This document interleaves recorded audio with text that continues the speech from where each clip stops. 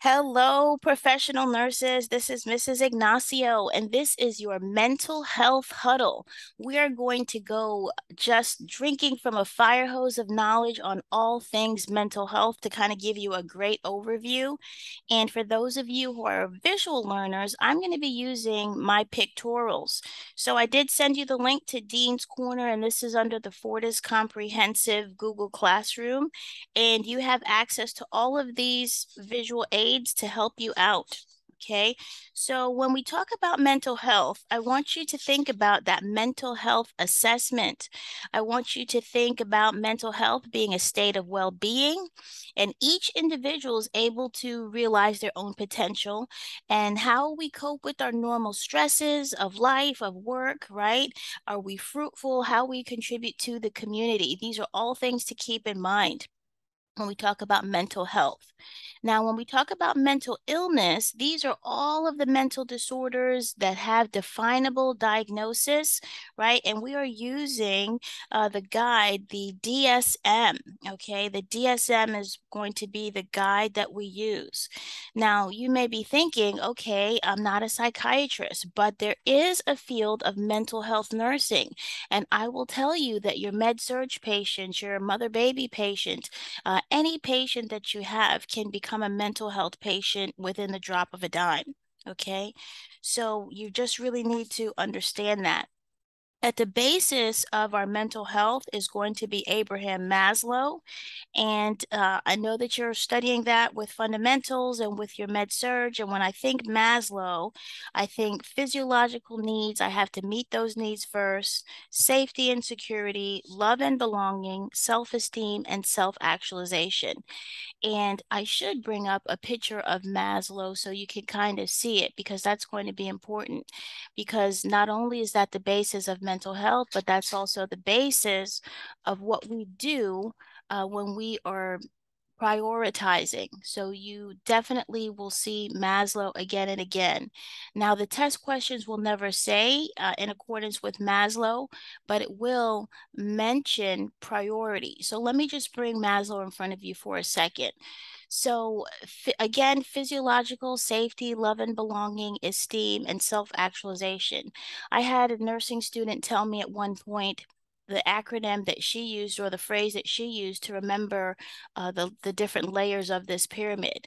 And it's pink scarves belong everywhere, so accessorize. So that was perfect for me because pink is my favorite color, right? So pink scarves belong everywhere, so accessorize.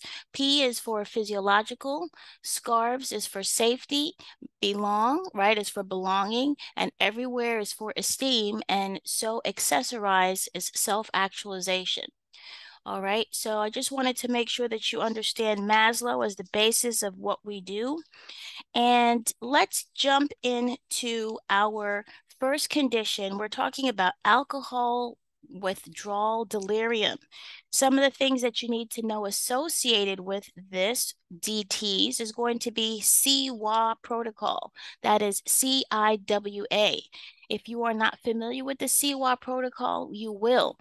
If you're not sure, please look it up, but it is actually a checklist in which we perform this assessment on the patient every 4 hours, see if they have headache, nausea, if they have any dizziness, do they have any hallucinations, right? And in this picture, you see the individual, the patient, is having tactile hallucinations. And you're like, what are tactile hallucinations?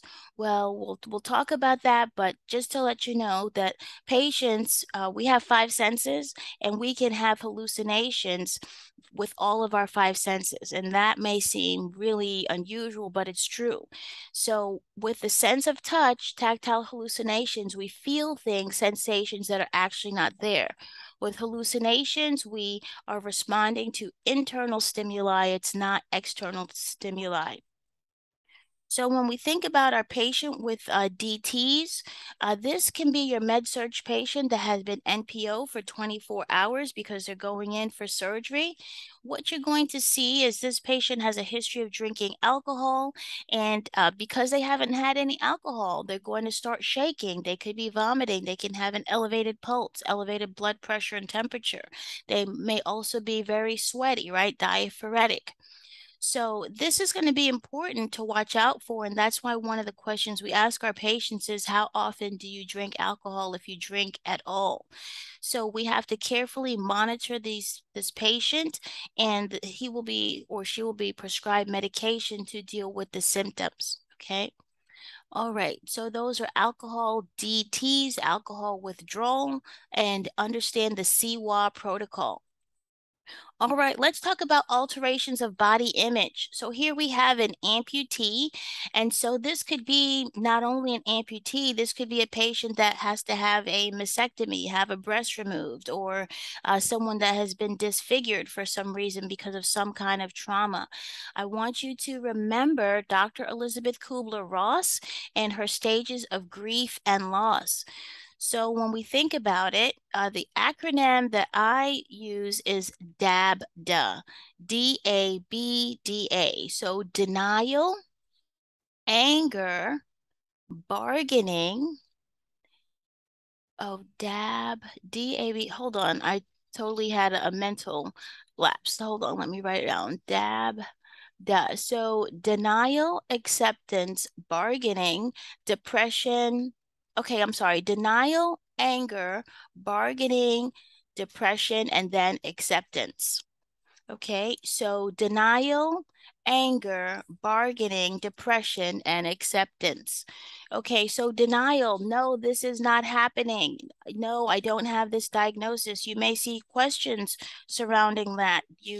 I've seen questions where the patient was told they have a terminal illness, and they say, okay, well, I'm planning for my vacation next summer. So they are in denial of the fact that the doctor told them they have a very serious condition.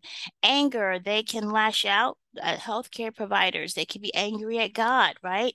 Bargaining, they can say, God, if you cure me of this illness, I will always go to church, or, I'm trying to make a deal with God. Okay. Depression, they can, be very sad, lethargic, weight loss, overeating, all of the things that go along with depression. And then lastly is adjustment or acceptance. Okay, I have this condition. I have to deal with it. I have to move on and cope the best that I can. So this is not only dealing with body image, it's also with grief and loss. It could be the death of a loved one, or the patient knows that they have a terminal illness, right? So these are all things to think about, and how the patient will process their particular condition.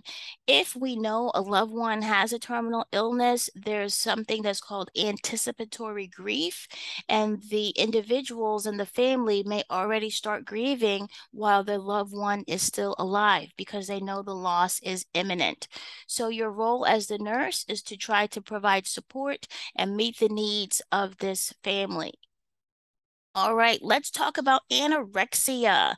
So I love this picture because it's definitely worth 1,000 words. So when we think about anorexia, anorexia nervosa, it is an eating disorder characterized by an extreme fear of gaining weight, and they have an altered perception of their own body weight. So the patient will see themselves as fat. They have a preoccupation with thoughts of food.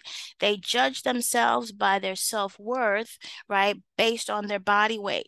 And that's pretty tough right now, because in society there's an emphasis placed on being a certain body type, a certain body shape. There's a lot of body shaming. So this is really something to look out for, especially in your female teenagers. These anorexic patients also may have a low body weight, amenorrhea, so they're without a menstrual cycle. And think about it, if they don't have enough nutrients, right, adequate nutrition, when we have our menstrual cycle, the body's saying, hey, I can support a developing fetus. Well, if this patient is anorexic, they can barely support their own metabolic processes and functions. So they definitely cannot support a developing fetus. And so they will have amenorrhea. They will not have a menstrual cycle. They can also have cold extremities, constipation, hypotension, bradycardia, impaired renal function, and hypokalemia. Well, what are your nursing interventions for this anorexic patient? Well, you want to develop a supporting relationship with the patient, monitor their fluid and electrolytes, their fluid and food intake. You want to set achievable weight goals, and you want to limit their exercise regimen to promote weight gain.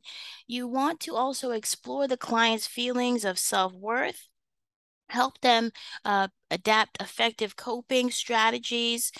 Make sure that you are encouraging family support groups, right? Because once they leave our presence, they still have to live with their families and go on with their lives. So maybe antidepressants will be prescribed for this patient. And we also want to provide positive reinforcement for weight gain.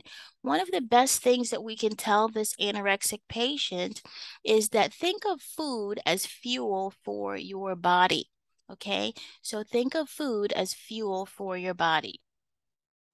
All right, let's take a look at this.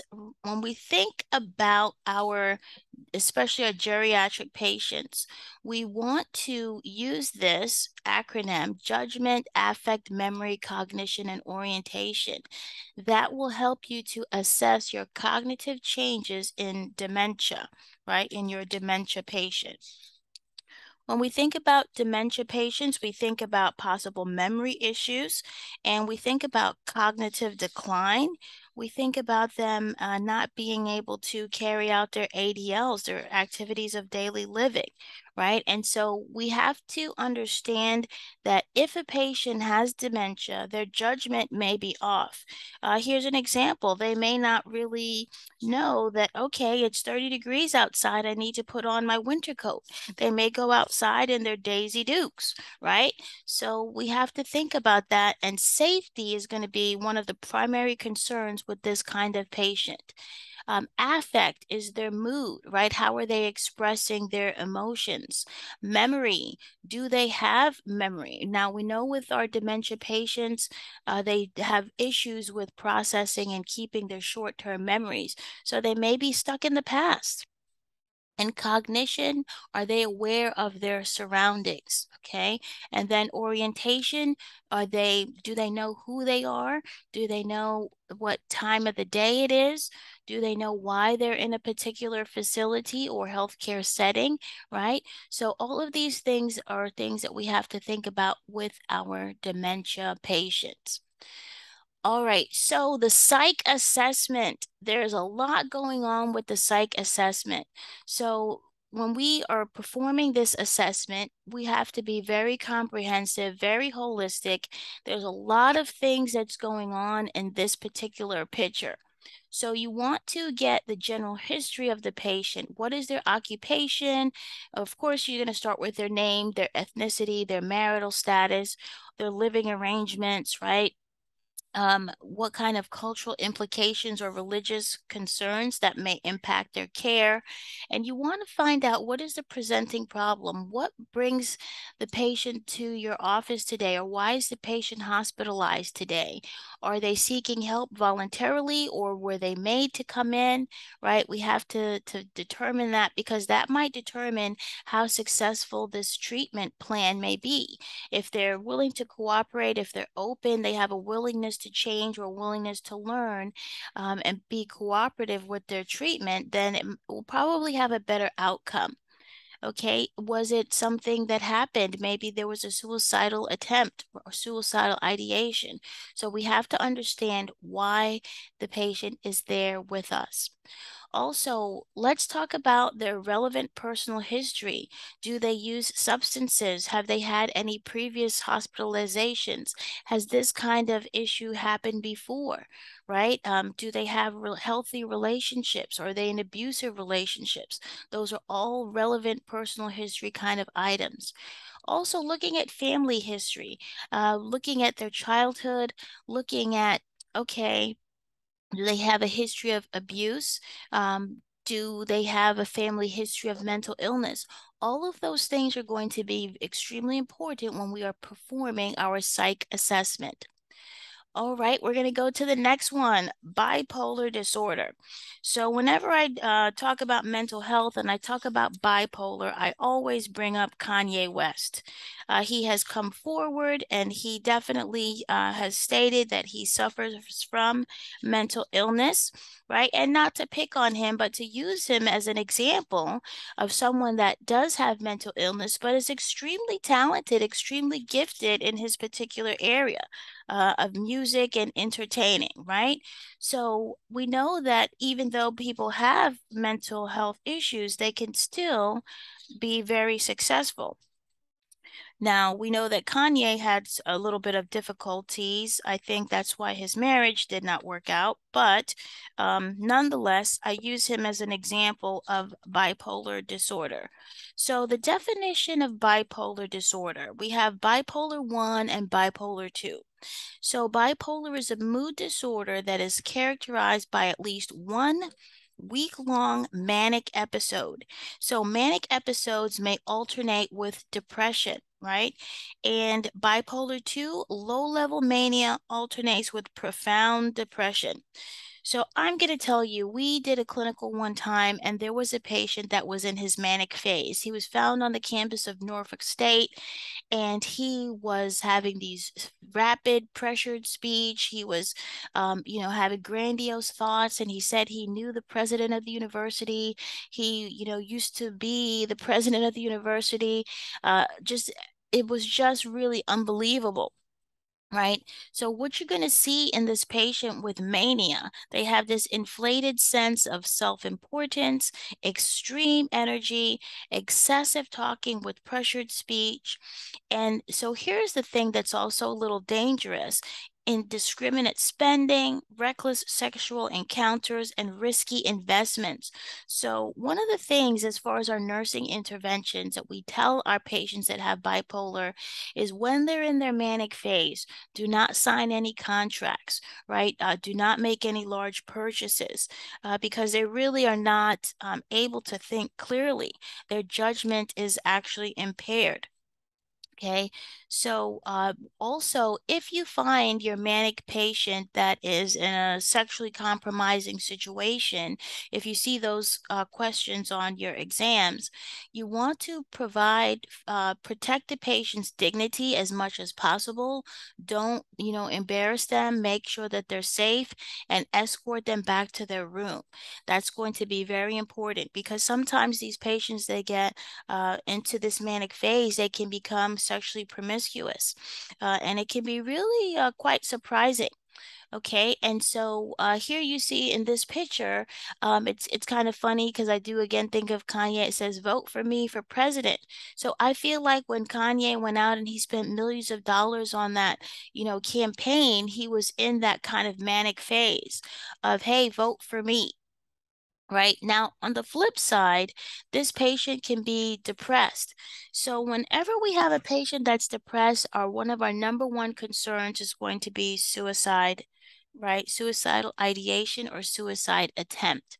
So let's quickly just mention suicide precautions. That patient will be not left alone. They will have to eat with plastic utensils. They will be monitored and documented every 15 minutes, right? Because we really want to make sure that that patient stays safe. Now, for bipolar disorder, the medication of choice is going to be lithium, right? Lithium is a mood stabilizer. You have to know that 1.5 and above, that lithium level represents lithium toxicity. Lithium toxicity can be fatal, right? So when a patient is taking lithium, we have to make sure that we are frequently monitoring their serum lithium. If the patient becomes dehydrated, that increases their risk of lithium toxicity. Okay, so but remember 1.5 is going to be the rate of lithium toxicity. Other medications your bipolar patient can take or be prescribed is anticonvulsants, specifically valproic acid. And they also may be prescribed atypical antipsychotics. Okay, they may also be prescribed anti-anxiety agents. All right, let's continue on. There's a lot to cover. All right, so here is your bulimic patient. So it's bulimia nervosa. Okay, so this is another eating disorder. We already talked about anorexia nervosa. And so this is quite interesting, your bulimic patient, right? So this picture kind of tells you what's going on with this patient. Now, bulimia is an uncontrollable compulsion to consume large amounts of food in a short period of time, and that is called binge eating. And this is usually followed by a compensatory need to rid the body of calories consumed. So that's why we're seeing the purging, the vomiting, the laxatives, maybe excessive exercise. So purging, the client uses self-induced vomiting, laxatives, diuretics, and enemas to lose or maintain weight. Non-purging ways that the client may control their weight is they may use excessive exercise. So how does this patient present with bulimia? They may have bradycardia, hypotension, electrolyte imbalances, erosion of the teeth. Erosion of the teeth because they are sticking their fingers, right, into the back of their throat, and they may have scarring on their knuckles to make themselves vomit. We know that our stomach contents are very acidic, a pH of 1 to 4. So if they have this vomiting, their teeth are going to be affected. A lot of times the dentist is going to be the first one that suspects a patient has bulimia because they're going to see that the enamel is actually worn away. Okay, the patient may also present with esophageal tears from vomiting, right? All of that acid can damage the esophagus. And this patient, unlike the anorexic patient, may be of a normal body weight. Okay, they will also present with muscle weakening. And again, we already talked about the scars or the calluses on their knuckles from their self-induced vomiting. So what is the role of the nurse for this patient? Well, we want to, again, develop a supportive relationship with the patient, monitor their electrolytes and their vital signs. If you see a question that talks about lab values, whenever you're concerned about a patient's weight or nutritional status, albumin is going to be one of the ones that you want to focus on, because albumin is a measure of protein. It tells us if our patient is well nutritioned or not. All right, we are also going to monitor this patient 30 to 60 minutes after a meal, because what happens? They eat and they go back to their rooms and they purge, right? So we really have to monitor that patient right after eating. Don't leave them alone. Monitor their exercise regimen to make sure that they're not performing excessive exercise. Look out for teeth erosion and dental caries. Look out in the room if they have hoarding. Right? Are they hoarding any food? Encourage family support groups, and we will administer antidepressants as prescribed. All right, let's jump now into child abuse. We are mandatory reporters of child abuse and elder abuse. Abuse can happen and manifest itself in different ways. This picture shows you a lot of the different manifestations. And abuse is not just when we talk about our pediatric and our geriatric patients, there's physical abuse, right? Physical pain, bodily harm. We see these bites, choking, right? But there's also sexual abuse, sexual contact that is inappropriate, right? Or exposure to certain contact, right? Those are all forms of sexual abuse. Emotional abuse is mental anguish, threats, intimidating. Neglect is also a form of abuse. It could be physical, emotional, and it's failure to meet the needs. So if this child doesn't have what they need, like food, clothing, shelter, those security items, that is neglect. And the same goes for your geriatric patients. Economic abuse, and that is withholding financial support or illegal use of funds for personal gain. So if the parent receives a check for the child and does not use the check to, buy things that the child needs. They use it to go get their hair done or their nails done, and the child doesn't have food and the child doesn't have the supplies to go to school. That is abuse. All right. And so when you see these questions on abuse, you are not going to be judgmental. You are going to report things in a matter of a fact way. Okay. A matter of a fact way. Okay, you could see test questions on the injuries. Spiral fractures is one of the main things that we see with abuse, and also the injuries do not match the story. Okay, the injuries do not match the story. So if little Johnny says, I fell off my bicycle and he has multiple bruises of unequal healing, that's not consistent with just falling off their bicycle. If they fell off their bicycle, I would expect a knee to be scraped, an elbow, but not multiple bruises all over their body of unequal healing.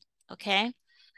All right, let's talk about cocaine and crack users. Okay, so we know that cocaine is a stimulant and it falls under addictive behavior, addictive disorders. And whenever I think of cocaine, I think of the movie Scarface and I think of Tony Montana, right? I just do. So when we think about, cocaine, crack, I think about drugs. I think about amphetamines as well and methamphetamines because they are all central nervous system stimulants.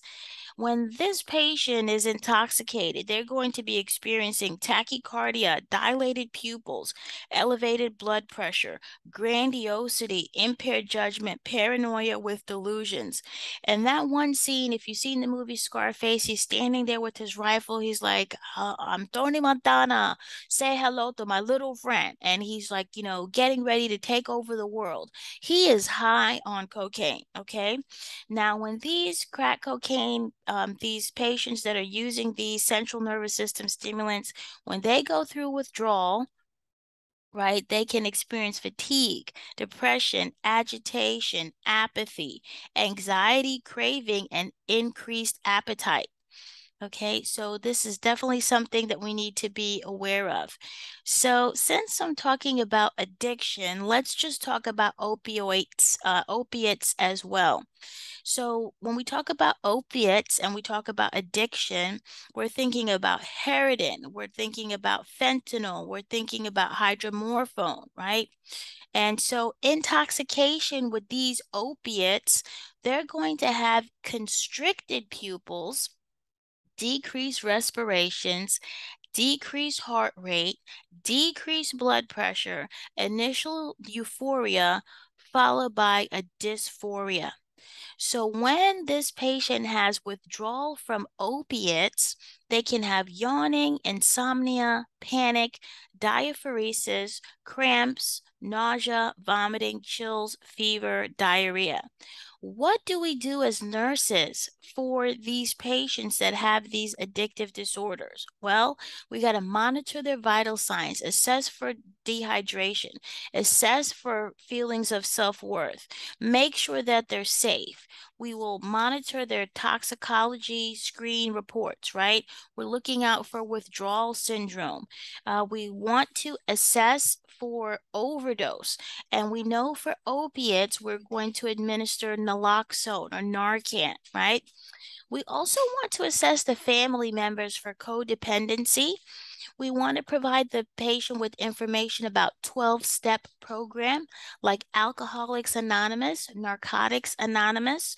They also have Al-Anon and Alateen. Al-Anon is for the family members of substance abusers and Alateen is for teenagers. And I will tell you, those meetings are really a great support. It's confidential. A lot of the meetings are held in churches, and there's no questions asked. And what happens in those meetings stays in those meetings. So let's continue on.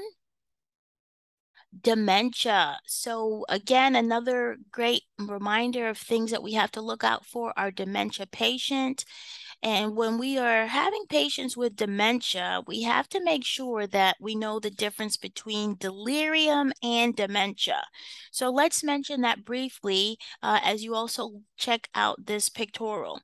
So delirium is characterized by a disturbance of consciousness and a change in cognition that develops over a short period of time. So it's a sudden onset. Dementia, however, is a progressive deterioration of cognitive functioning and global impairment of intellect with no change in consciousness. So how would this look in a question? Family members ask the nurse, when will grandma come home? Well, and when will grandma be her normal self again? Well, unfortunately, the nurse has to respond with a response, something along the lines that dementia is a progressive degenerative condition and grandma will not be restored to her original state. Now, if a patient has delirium, right, delirium can be reversed as long as we determine what the underlying cause is. What are some of the possibilities? Well, it could be fever, hypotension, infection, hypoglycemia, an adverse drug reaction, head injury, emotional stress, or even seizure that causes your patient to become delirious. Okay? So understanding dementia versus delirium is going to be a big NCLEX item. All right, so we have a depression assessment. So these are some of the questions we will ask our patient that we suspect is depressed. How is their sleep, right? Are they able to sleep throughout the night? Or maybe they have insomnia, or maybe they have hypersomnia. They could be sleeping too much. Do they have an increased or decreased in sexual activities? Do they have feelings of guilt, right? So in the Uvalde situation that happened in Texas, I can guarantee you that some of those children probably have these guilty feelings of why, what happened to my friend and how come I was able to survive, right? So we have to look at those kinds of examples. When we think about E, energy is going to be decreased, right? Also, they will have decreased ability to concentrate. They can have increase or decrease in their appetite, so that could lead to weight loss or weight gain. Also, psychomotor function decreases, and they may have, of course, suicidal ideations where they have these thoughts, and then even maybe suicidal attempts. Okay. So this is a very, very, very busy pictorial. So this is important for your depressed patient. There's many reasons why a patient may be depressed. The at-risk group, you need to definitely know who are patients that are high risk. The SAD person's scale is one of the screening tools that we use to assess depression, right? If you see a question and it's a geriatric patient, you will always want to use the geriatric depressive scale, right? That is specific for the geriatric patient. Okay, because they are a specialized patient population. And depression can happen at any age, okay, at any age. The besides the geriatric population, our adolescents are at great risks. What will you see as far as a test question? Well, a teenager says, these children don't like me and I don't like them either. Well, that's an alarming statement, and that's going to require further investigation because that tells me that, okay, this could turn into a negative situation very quickly, right? So I have seen that. And the other choices were like the teenager said, I have these bumps on my face, I feel self-conscious, or my body's changing and I don't understand. Like, but those are normal things that you would expect a teenager to say. But if they say something about they don't like me, I don't like them, you know, you get this feeling of isolation, that's definitely a red flag. All right. So here's just another slide on eating disorders. We talked about anorexia and bulimia, but let's talk about pica. Pica is very interesting because this patient that has pica has a craving or an urge to eat things that are not foods. And this could be very dangerous, right? Because we're talking about clay, laundry chips, soil, things that can actually, be harmful to them. So we definitely want to monitor this and make sure we try to keep the patient safe. And sometimes pica is associated with iron and zinc deficiency. All right, let's continue. So the 5 A's of Alzheimer's disease. So let's talk about Alzheimer's disease. Alzheimer's is the most common cause of dementia in older adults. It's marked by impaired memory and thinking skills. So this disease is classified into 3 stages. So the stage 1 is mild, stage 2 is moderate, stage 3 is severe. Okay, so there's some medications that patients that have Alzheimer's may take. It's not a cure, but it's just meant to slow the progression of the disease. So they may be prescribed cholinesterase inhibitors. They may be prescribed SSRIs or anti-anxiety agents. The big thing to understand as far as a nurse caring for an Alzheimer's patient is we have to evaluate their level of cognitive and daily functioning. As you could see in this picture, this patient is not functioning very well, right? We have to identify threats to their safety, review all medications that they're taking, use short, simple words and phrases, speak slowly. That's something that I would have to definitely pay attention to because I know that I talk fast a lot of the times, but speaking slowly so they have time to process what you're saying. Explore how well the family understands the disease progression and review resources available to the family and maintain a consistent routine. So what does that mean? If you see this in a question, this patient that has Alzheimer's, not that they're going to have the same nurse every day because nurses don't work 24 hours a day, but we want to keep the assignment as consistent as possible. So that's not anything that the patient has to adapt to because they won't be able to adapt very well to change. So these words that you see on the slide, anemia, apraxia, agnosia, and amnesia, and aphasia, you need to know those words, okay? You need to know those words for your mental health class and for NCLEX. All right, let's continue. So this is a great slide because this is something that can be confused, right? And you have to know what these terms mean as well.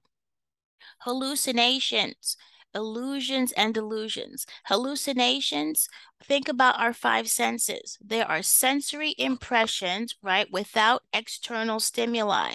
So the patient is responding to internal stimuli. I see it almost every day as I see these, the panhandlers, those people that have the signs that say that they're homeless or they need food, right? A lot of times you will see them and they are talking to themselves, right? They are responding to internal stimuli. Okay. And so, again, all of our 5 senses, we can have hallucinations. So we can have olfactory, our sense of smell, gustatory, our sense of taste, tactile, our sense of touch, auditory hallucinations, and even visual hallucinations. So our 5 senses, we can have those hallucinations. Okay. The big thing when you have a patient that has hallucinations, you have to understand and ask the patient, I understand, and say, you don't confront them, but you say, Mrs. Smith, I understand that you are hearing voices. It must be frightening.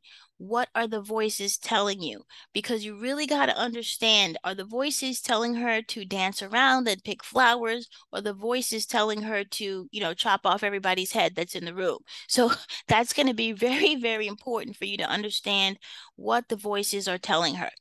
All right, so that's hallucinations, illusions. So real stimuli is misinterpreted.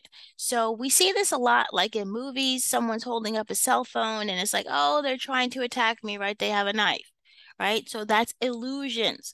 Delusions. Wow. This is a false fixed belief. A lot of times this is religiosity. I've seen patients in the mental health setting where you could not tell them that they were not Jesus, right? In this picture, the patient says that she is Cleopatra. So whenever a patient has these fixed false beliefs, don't argue with them, but also don't contribute to what they're saying. You just whenever a patient has any hallucinations, illusions, delusions, you really want to choose the answer that says, I don't see anything, but I understand that you are experiencing something and it must be frightening, right? Those are the kind of ways that you should respond, and those are the answer choices that you should choose when you see something like that. And of course, safety is going to be very important. Okay. Um, 1 second. All right. So here we are with our next slide, and this is manic attack. So this is a patient that is in mania, right? So dig fast is one of the acronyms we can see. They're distractible. They will have indiscretion. They're not using their best judgment. They will have feelings of grandiosity, flight of ideas. They're just, from one topic to the next. Activity increase, sleep deficit, and talkativeness. This is a patient that is in the manic phase that we are afraid of cardiovascular collapse. Okay, cardiovascular collapse is going to be something that we are very concerned about. So this is a patient that we will give finger foods. This is a patient that we will let take naps. Okay, usually we don't let our patients take naps, but the manic patient, we want them to take naps because we're concerned about cardiovascular collapse. Okay. All right. So the 3 R's in working with mental disability. So we want the patient to have routine, repetition, reinforcement, and on and on and on, right? So that's going to be very important with working with our mental health patients. All right, let's talk about obsessive compulsive disorder, okay? Obsessive compulsive disorder. So this patient will have obsessions and they will have compulsions. So the obsessions, these are intrusive thoughts that they just can't get out of their mind, right? So they have to perform these acts which are compulsions. Because I am concerned about germs, I will continue to wash my hands. I will wash my hands 10 times every hour, right? All right, so we have these patients with these obsessive compulsive disorder. Now, something that goes along with this is a patient that you can't rush. You have to give them time to perform their actions, their compulsions, their rituals. But what you can do is try to delay what they do, but you can't stop them from doing it because it's actually going to make their anxiety even worse. Okay, so when we think about obsessive compulsive disorders, I also want to include phobias, panic, generalized anxiety disorder, and separation anxiety disorder. So phobias are persistent irrational fears of a specific object, activity, and panic, we think about sudden onset of extreme apprehension or fear. Generalized anxiety is excessive anxiety or worry about numerous situations. And then separation anxiety, we usually link that with children, right, when they're in a daycare setting, but it could continue on into adulthood. So those are, an adult separation anxiety kind of scenario. Those are the ones that, hey, they text their boyfriend or girlfriend 20 times in the past hour. Why didn't you respond to my text? And then they stand by the car outside like, I was waiting for you. Where were you? Right? I was looking for you. Right? So those are the kinds of things that you can see related to these obsessive compulsive disorder. And actually, hoarding is also another obsessive compulsive kind of disorder. Okay, so for this patient that has obsessive compulsive disorder, they may be on antidepressants, they may be on anti-anxiety medications or anticonvulsants. Okay. So this slide here just talks about the psych assessment, and it was kind of similar to one that we have seen before. So I'm just going to go to the next one. When we think about the psychiatric assessment, of course, we want to look at the appearance, their speech. Is it garbled? Is it slurred? Are they using a word salad? How's their memory, their mood? What are their thoughts, their perception, and their orientation? How do they perceive reality? All right. So here's a great one on the 3 R's, another 3 R's: recognition, relationship, and resources or referral. So something to think about with our mental health patients is that when they have these mental illnesses, they usually have combination therapy, which consists of a medication regimen and group counseling or individual counseling. That's going to be really, really important. So we have to make sure that we educate the patient on this kind of combination therapy. It's not just, okay, you take these pills and you're going to be okay. They have to have some kind of counseling, some kind of support system. All right, let's get into schizophrenia. Schizophrenia is a complex brain disorder that affects thinking, language, emotions, social behavior, and the ability to perceive reality correctly. When we look at this person that has schizophrenia, we have to understand that when we assess them, there's positive and negative symptoms. Positive symptoms is the presence of something that is not normally present, such as alterations in their thought, alterations in their speech. They can have word salad, they can have echolalia, which they will actually be repeating what you're saying. Um, they can also have alterations in their perception, which can include hallucinations, and they can have, all of the five senses they can have these hallucinations, and that is all positive symptoms. Something is present that shouldn't be. Now, negative symptoms is going to be the reference to the absence of something that should be present. So they should have emotions, but they're actually going to present with a flat affect or a blunted affect, meaning that they're not going to have any emotional response, right? Maybe even robotic. You can see that they could be sometimes in a catatonic state, just staring. They could be in a position, and kind of a weird position, just frozen. I think of the mannequin challenge that was many years ago before COVID. We had this mannequin challenge, and people were just like frozen wherever they were. Nurses were doing it, police officers were doing it, teachers, students were doing it. And that makes me think of the schizophrenic patient when we think about that mannequin challenge. Okay, so what does the nurse have to do to help keep this patient safe? What are the nursing interventions? Well, we want to provide a structured, safe environment, trusting relationship, right? Ask the patient about the hallucinations. Don't argue with them about their delusions. Check the client for paranoid delusions because this can increase their risk of violence against others. And we want to attempt to focus the conversation on reality-based concepts. Okay, so schizophrenia, they have a break in reality. So since we're talking about mental health, we have to talk about stress reduction. So stress reduction, a good book, working out, breathing, regular exercise, meditation, yoga. These are all great things. Time management. So these are things to not only for our patients, but also for ourselves. We can always benefit from these stress reduction methods. Suicide precautions we mentioned before, right? But these are all things that you should keep in mind, right? We have the belt, the razor, no matches, telephone, the suicide contract. It could be known as the suicide contract, the no harm contract, the no kill contract. But basically, they're all the same kind of things.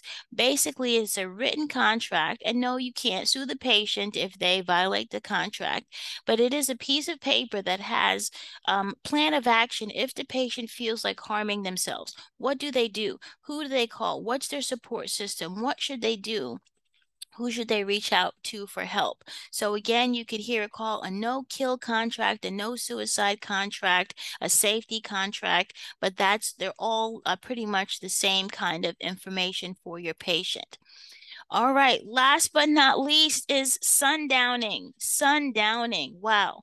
If you've ever seen a dementia patient during the evening hours and early into the morning, they turn into a nice, sweet patient and then they become a werewolf.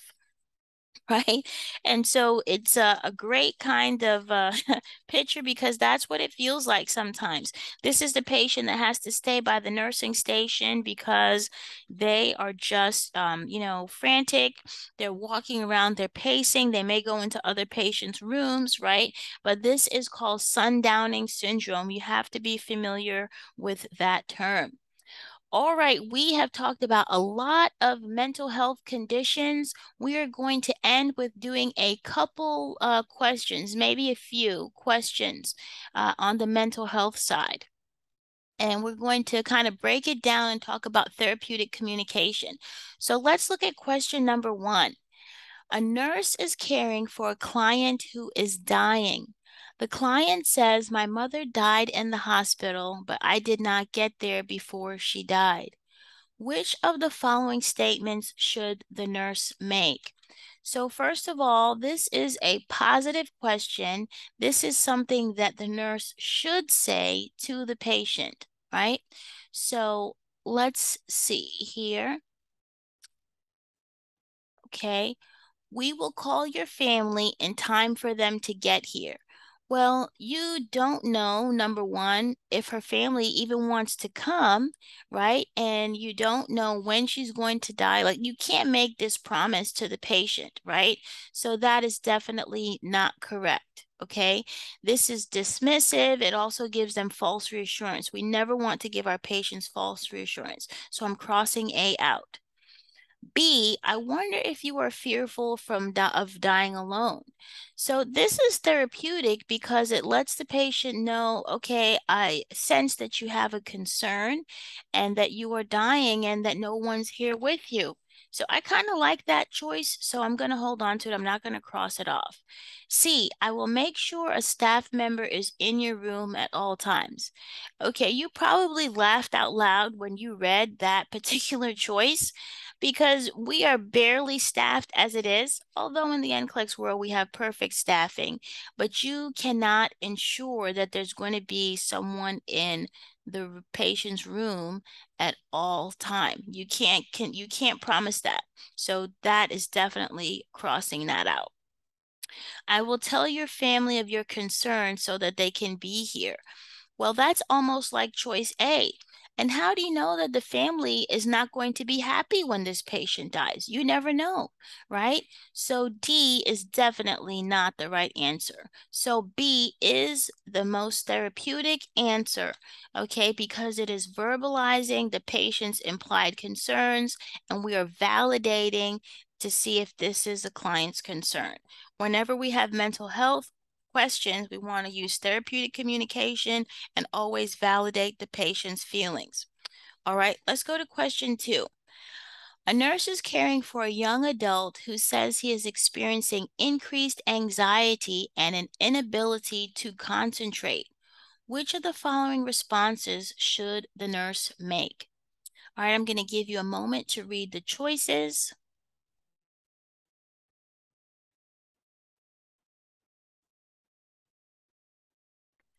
Okay, so let's start at the bottom this time.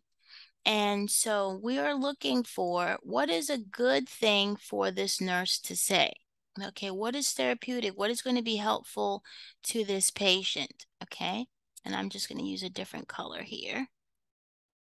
Okay, how long has this been going on? Okay, well, that's not really an open-ended question, is it? Because the patient's going to say, okay, 2 weeks, 2 months, and then that's it. We always want to use open-ended kinds of questions and statements so the patient can explain and explore their feelings. Okay. C, why do you think you're so anxious? Here's a tip. Never choose the answer that says why.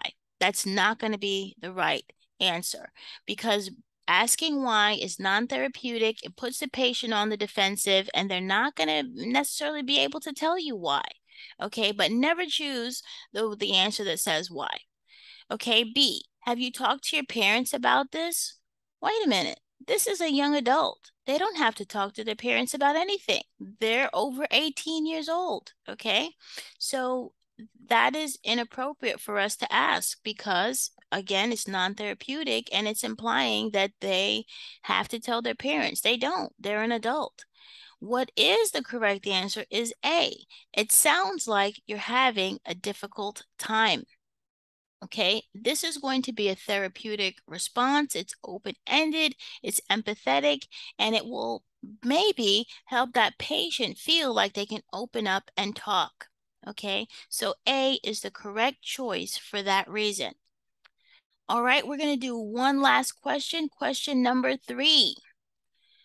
And it states, a nurse is admitting a client who is in the manic phase of bipolar disorder. Think Kanye West. So the nurse should plan to make which of the following room assignments for the client. So think about what's going on with the manic patient and look at the choices. I'll give you a moment.